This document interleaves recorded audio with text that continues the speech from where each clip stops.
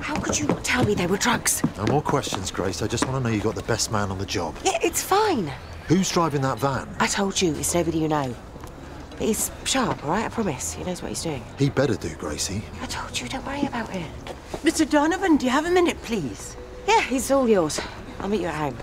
I need to make some calls. I wondered if you had time to consider my proposal of yesterday. Yeah. A child's place is with its mother. She looks perfectly capable from here. Oh, and that's enough for you. But she's your granddaughter, you know. I'm afraid you'll have to do without my money.